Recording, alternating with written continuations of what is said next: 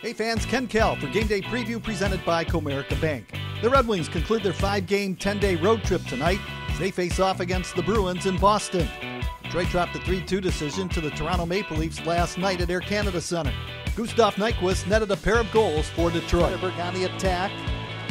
Shovels it to Green, sends it out in front, a shot in the wings, Nyquist scores his second goal of the game. The Wings are 1-2-1 on their current road trip. All 4 games have been decided by 1 goal. The road won't be any smoother for the Wings. After tonight's contest, they'll play Chicago on Friday and the New York Rangers on Sunday at Joe Louis Arena. Just a reminder, hockey fans, that Sunday's game is now a 7 p.m. start. The Bruins dropped a 4-2 decision to the Ottawa Senators in their last outing.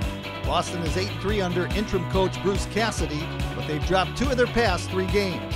They trail Ottawa by 4 points for second place in the Atlantic Division. Brad Marchand leads their team in scoring with 68 points. Goaltender Tuukka Rask has played 52 games. He has 30 victories and 6 shutouts on the season. Puck drop tonight is at 8 p.m. You can watch the game on the NBC Sports Network. Listen on the radio on 97.1 The Ticket with Paul Woods and me. For Comerica Bank Game Day Preview, I'm Ken Kell. Enjoy the game.